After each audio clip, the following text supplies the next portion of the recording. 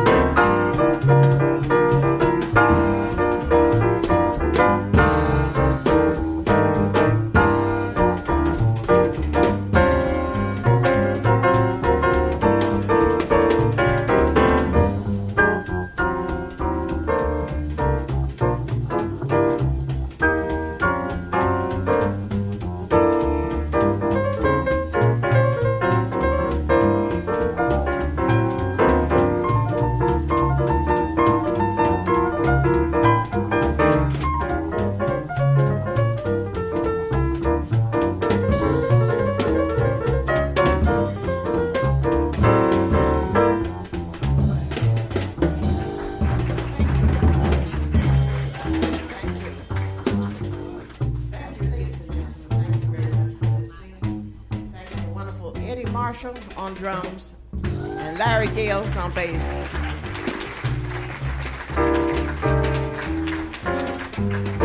We'll take another short intermission and be back with you very soon. Don't forget to leave your request on the piano.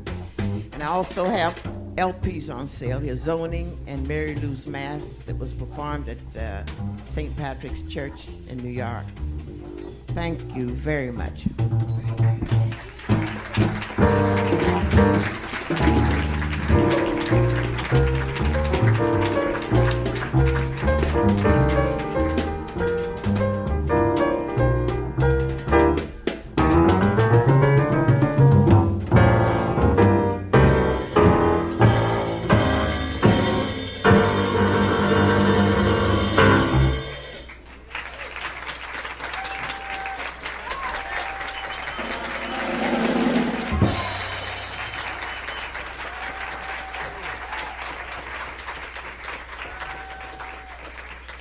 I play everything. Most musicians have lived through the era, but I've played through the eras.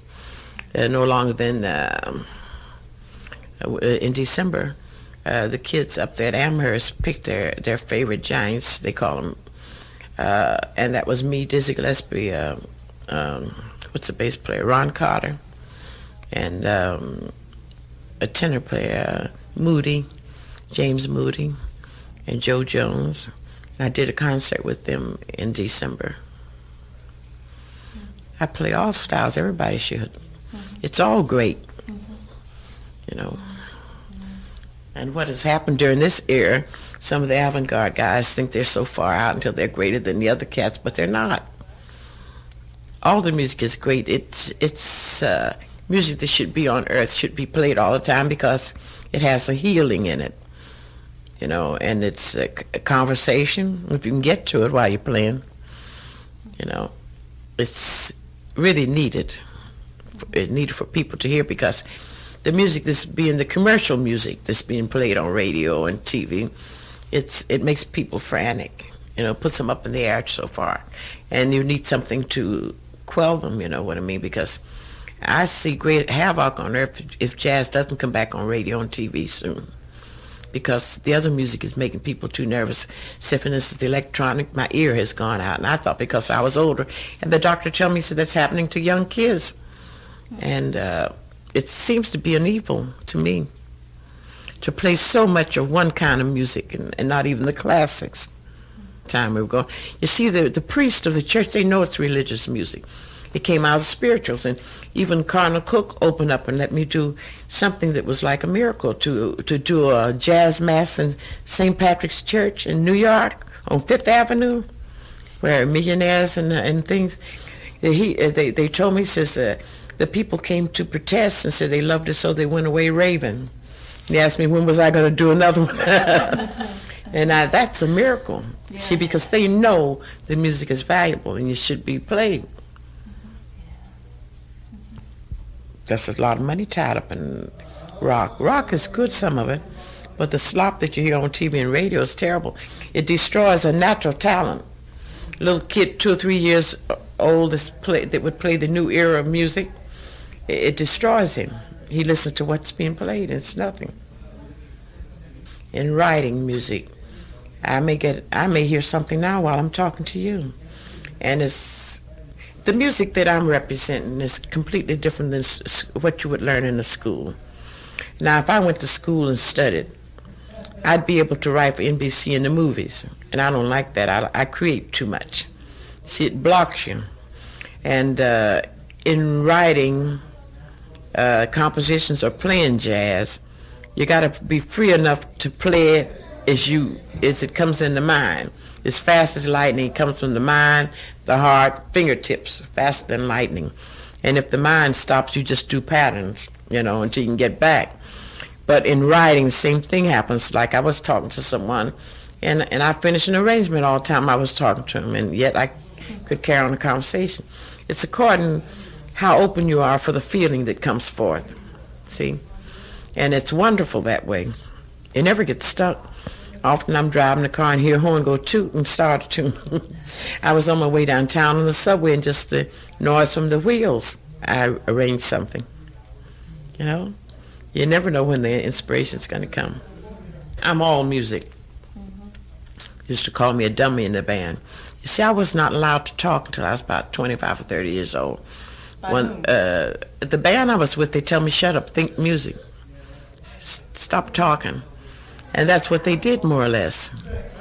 You know, and there was a mental telepathy kind of a thing that's going forth when they were with the band, you know, when you played with them. Like a guy would play something, you could answer him immediately then. And the minds were kept flowing like that, fast minds and whatnot, see. Much different than what's happening now. Each individual is for himself. He saves himself and he could care less, and I don't understand it, because if I don't accompany you well, then I won't even feel like playing a solo myself, because you will not be able to play anything if I don't accompany you right, see? And it's just an individual and technical world now, electronic. I have a lot of young kids they come to me Saturdays when I'm working in New York. If I'm in New York, I take them back to Fats Waller and bring them up to date. They've got to know about the older music in order to play avant-garde. See, like the guys that they're patterned after, like Coltrane and all that, they would never be a Coltrane because they don't know anything about the basic. It's just like you go into school starting you in kindergarten, first, second grade, you know. And so what I do, I take them back to the older musicians. I train Hilton Ruitzis with Razan, pianist with him. I took him back to Fats Waller. I had him swinging the left hand. He can play anything, see? And that is the only advice I could give them. And that was Mary Lou Williams talking between sets with Martha Oelman and Joan Medlin. Now let's go out front and join the audience again at Keystone Corner, listening to the Mary Lou Williams Trio.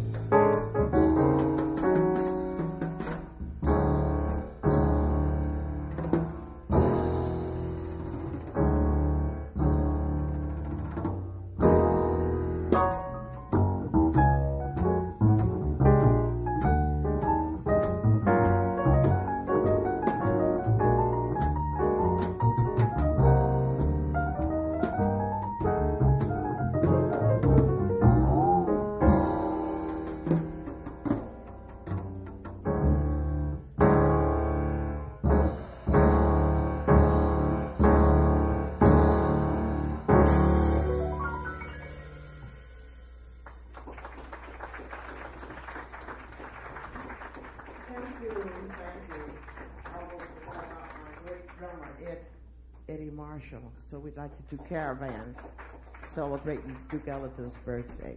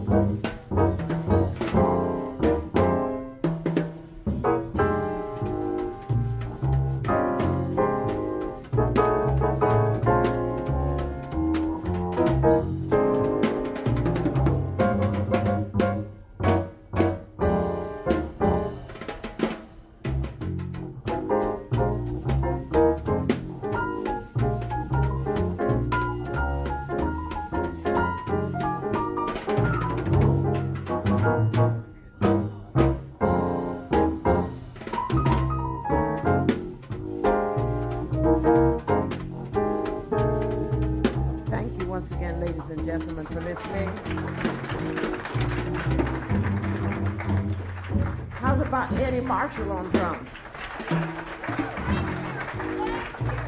Larry Gales, bass.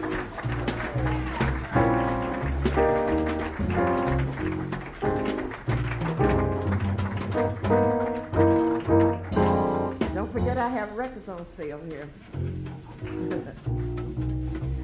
We'd like to say we enjoyed very much playing for you tonight and like to wish you a very happy, wonderful, cool night. Thank you very much.